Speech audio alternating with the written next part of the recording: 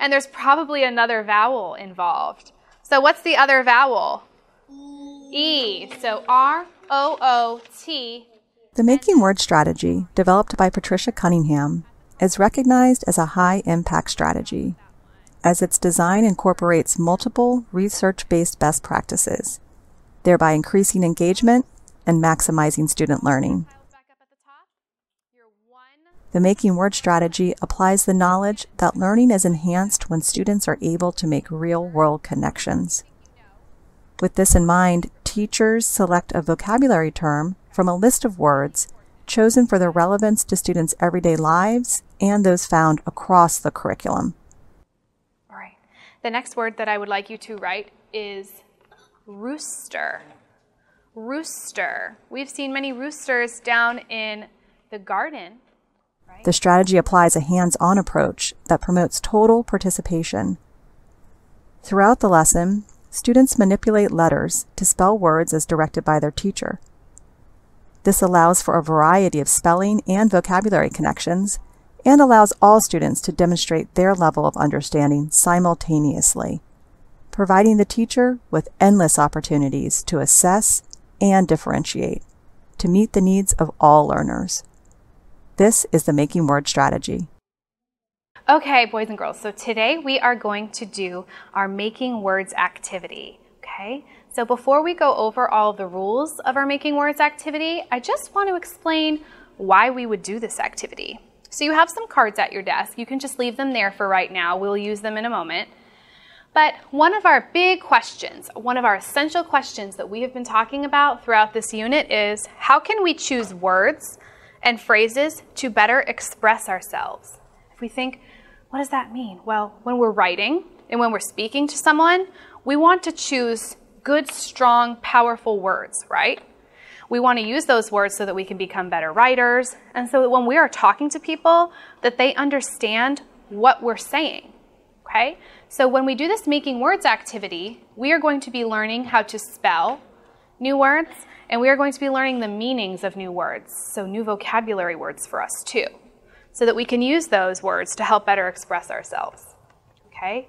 We have a few goals and some objectives that are going to help us get there. So here are the things that we are going to do in today's lesson. Are you ready?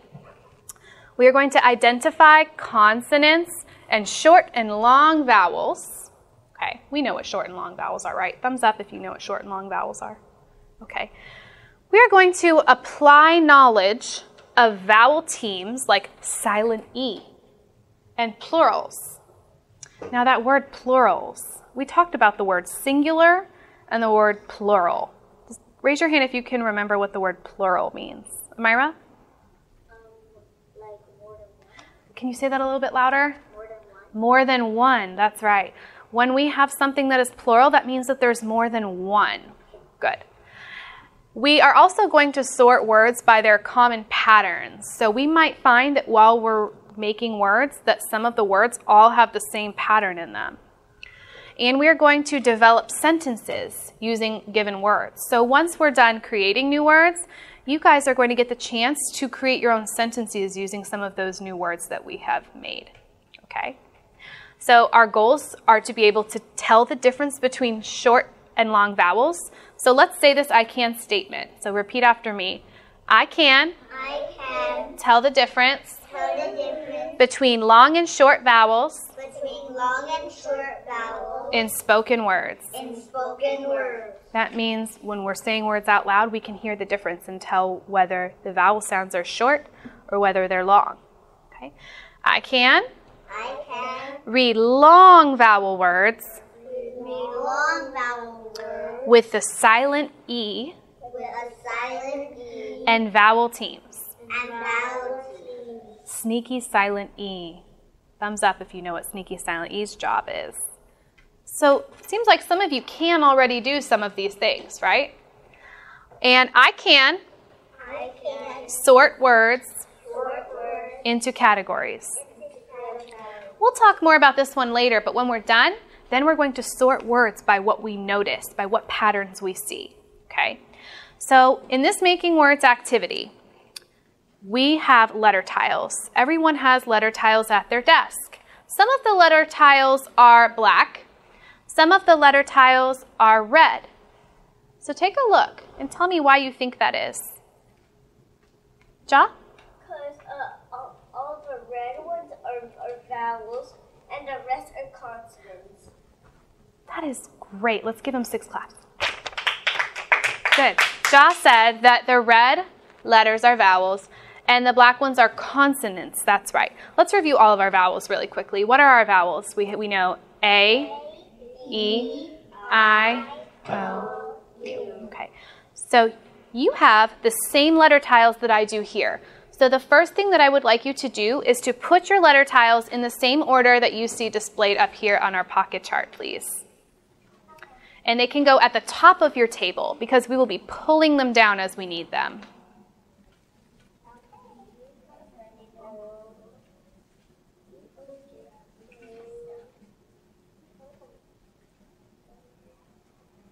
Good. So let's check through these together and make sure we have everything we need. Okay, E.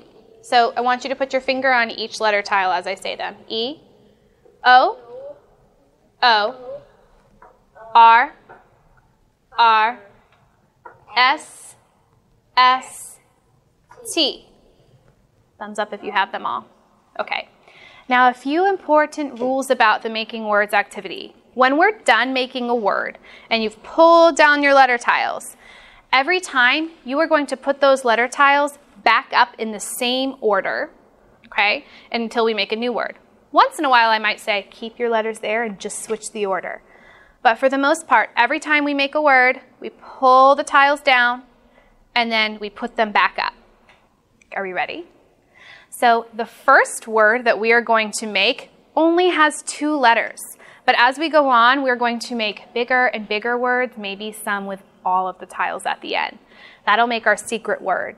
And it's very important that if you think you know what our secret word is, keep it to yourself until the very end so that everyone else can have a chance to do it, okay? Okay, the first word that I want you to write is the word so. Please create the word so. So pull down the letters that you need to make the word so.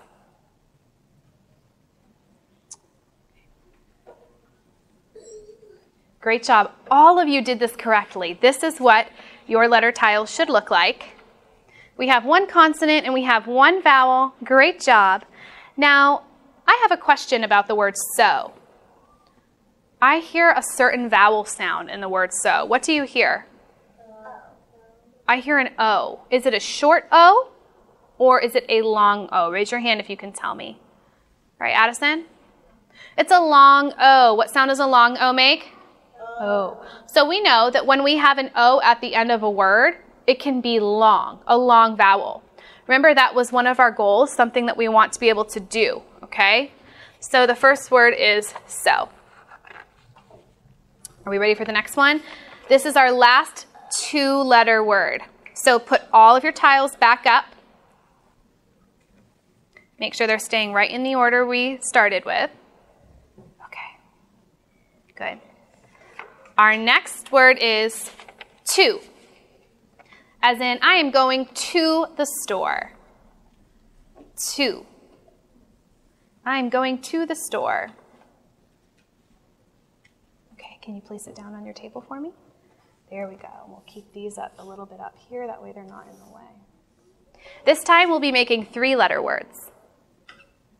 Okay, good. The word that I would like you to make is rot. If something is rotting, it is decomposing, it's getting old, and it's falling apart. Rot.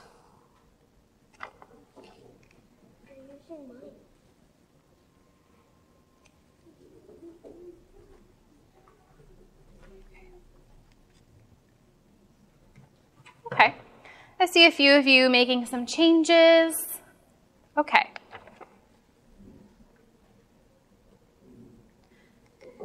Eli, I like the way that you're saying it to yourself too. That helps. Good. So the word rot, take a look at my card. Some of you might need to make some changes.